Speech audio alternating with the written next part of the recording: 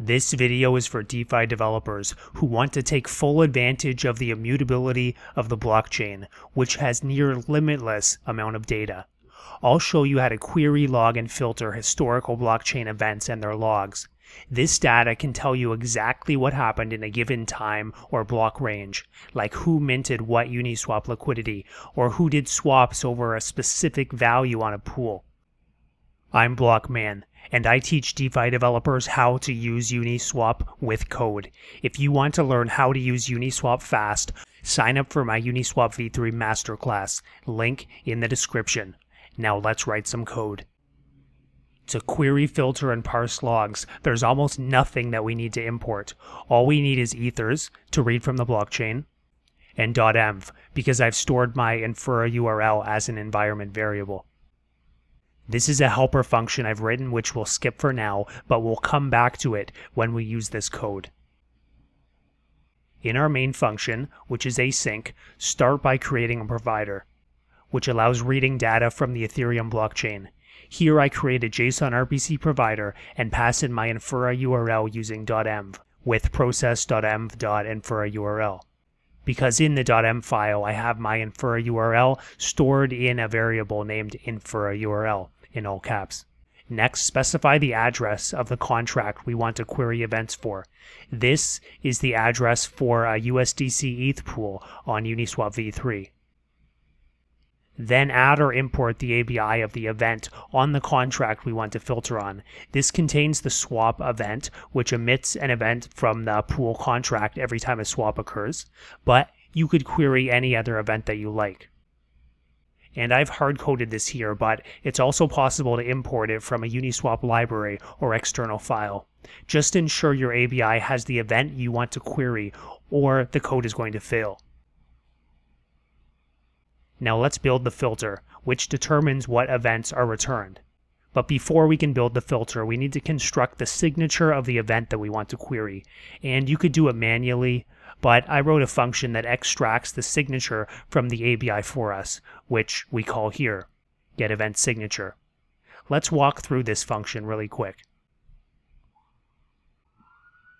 This function takes the event name, which in our case is swap, the event that we want to query for, and the ABI of the contract, which must contain that event.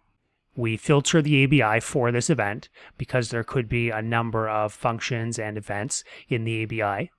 We collect the input types, and then we append the data together.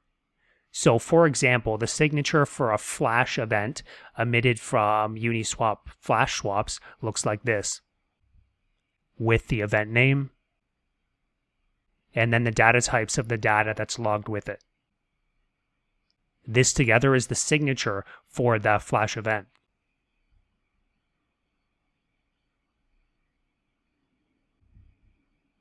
So here this returns the signature for the swap event. And I've logged that here just in case you are interested in seeing it.